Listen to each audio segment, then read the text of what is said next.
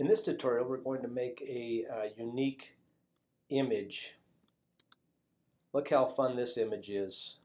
Just taking out half the face gives a trickery on the photo, looking sideways and forward.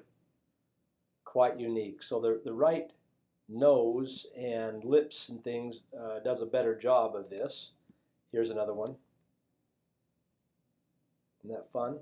So we're going to try to mimic that and show you a way to do it just here. I'm going to use Photoshop, of course, and then I'm going to open up a picture of a very pretty Taylor Swift. So what I'm going to do is, just to make it easy here, just a quick way to start this little project, and then you can kind of go from your own way of doing it. Have a nice photo looking straight on at the camera. White works best in the background. And make a new layer. So you've got just a blank layer. Then take your paintbrush with white as your foreground. Okay, 100% strength.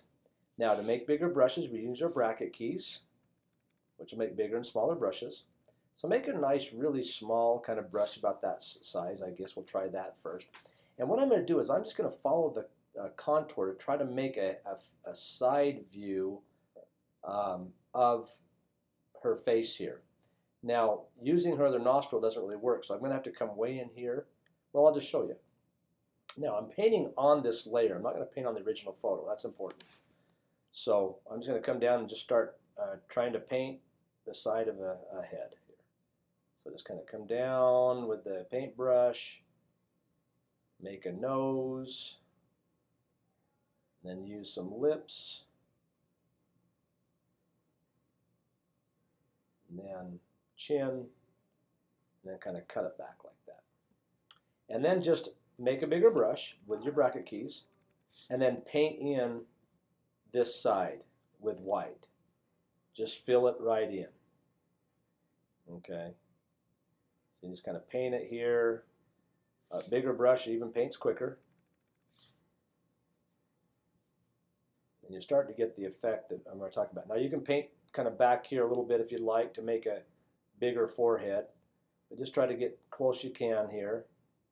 If you make a mistake, just hit Command Z or Control Z, and then just make a forehead, kind of cut in on the nose here. I might need to take the nostril out there, but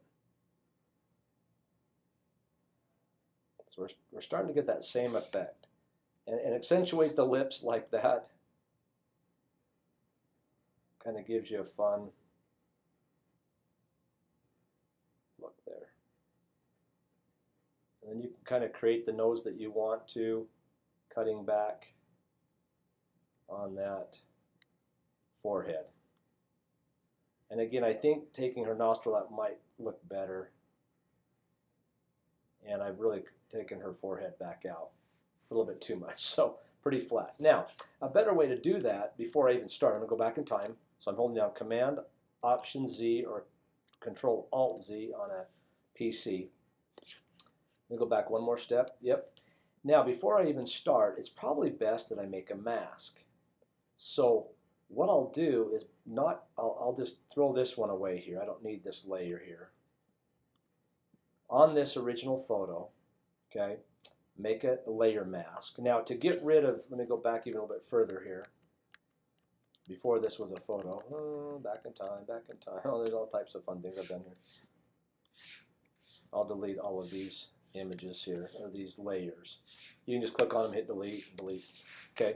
Now, back here, a lot of times this image is locked. And when it's locked, it's locked in its position. So just turn that lock off. We don't need that lock here. Okay. And then have a zero layer. Make a new a mask for it. Okay. And then take our paintbrush, 100% strength, same thing. And what we're going to do is we're going to paint out black on top here. Let's see if this works. Yeah, this works. Okay, so put black as your foreground, paintbrush, and then start painting. Now here, let me show you the reason. I'm going to make a small brush, just like I did before. Make a forehead, cut in, accentuate the lips, kind of fun here, and then a chin, and then kind of cut back. Okay. Now, again, make your brush bigger, just with your bracket keys, and erase all this side. Now you're going to see checkerboard. That's just showing that there's just nothing there now as I do that. And of course, you can accentuate and make more of the face here, and just erase that. Now here's the cool thing. Let me finish this off before I show the cool thing. Because I'm erasing on the mask, I can paint back in the photo if I make mistakes or want to change the look of this. So make a smaller brush, kind of carefully cut in here, erase anyway, kind of back here, make a neck there, okay. And the checkerboard's nice, it shows there's just nothing there. In Photoshop, that's their way of showing it. There's nothing there, okay. So that's already looking pretty funky. Now to really look at it complete, we can go to Layer, Flatten Image, and it kind of gives it our look. Now you can see where I've left some spaces here, so I can go in with the paintbrush and just paint those out and things. But here's the thing. I'm going to go back in time here to go back where I had before I flattened it. See the bracket? See the masking? So if I want to paint back in, I just reverse the colors. Okay, so here is oops, sorry. I'm going to go to my paintbrush there, be on the mask. Okay, now I can erase some more. Okay, but if I flip this to white right here, just flip it to white on top, I can paint back in her face. Make more of a nose up here maybe, get more of the lips that I want. Because I'm actually painting on this mask, see, I'm making this here. Isn't that neat?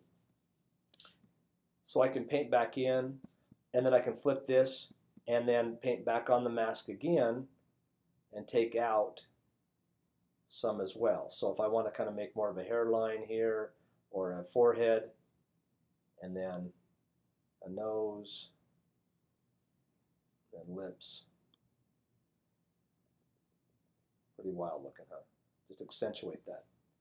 And then when you feel like you're done and you've got it all erased good in here, then just go to Layer, Flatten Image, and we've got that same kind of fun look. Now again, if you get to this point and you want to touch it up a little bit, just take the paintbrush, put white on top, make a smaller brush with your bracket keys, and now we're really painting right on it, but we can kind of touch up and get exactly what we want here. Isn't that wild looking? Crazy. Oh well, have fun making a sideways silhouette forward artistic look.